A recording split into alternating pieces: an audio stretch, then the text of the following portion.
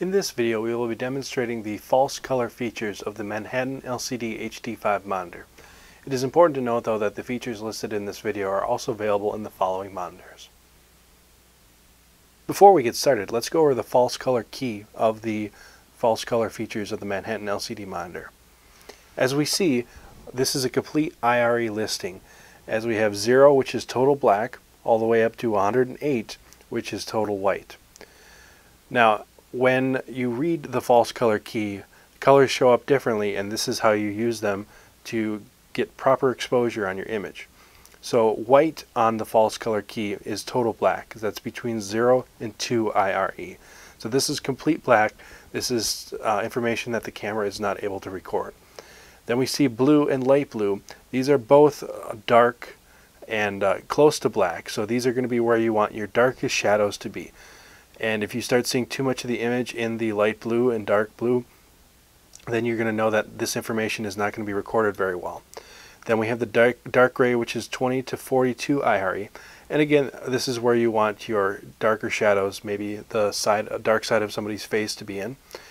Then we have 42 to 48, which is bright purple. 48 to 52, medium gray. 52 to 58, which is green. And then we have 58 to 78. Light gray. This is where you're going to have most of your skin tones showing up. Typically, skin tones vary from 60 to 70 IRE, so as long as your skin tones are showing up as light gray, then you're going to have proper exposure. Then we move up to overexposed, which is dark yellow, orange, and red. If you have lots of yellow, orange, and red, then your image is going to be overexposed. So now that we have the key, let's go ahead and demonstrate some of these features. Here we have just a basic image.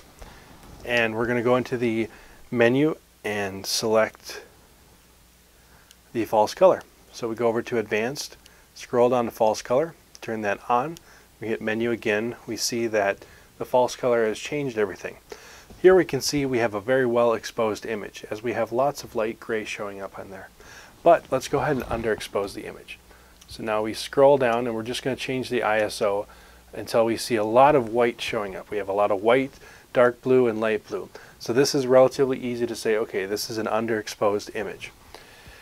As we go in, we can change this back to where we were before. So now we start seeing the light gray coming in, and we see also the dark gray and medium gray in the background. So that's kind of where we want our shadows to be. So we can see the dark gray is where we want our shadows to be, and the light gray is where we want our properly exposed area to be. So say the surface of the sphere is going to be our skin tone, so that's what we want that to be exposed at. But if we go in and overexposed, now we start seeing a lot of green, yellow, red. This is overexposed. So if I turn off the false color, we can see that yes, the image is well overexposed. This is not a usable image. So let's go and turn it back on and demonstrate what the underexposed image looks like. So now that we have lots of white and blue, what does it look like? Yes, we can see that is an underexposed image. This is completely unusable.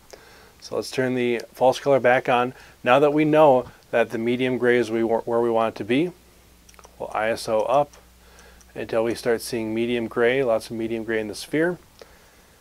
We'll turn off the false color, and there we go. We have a properly exposed image.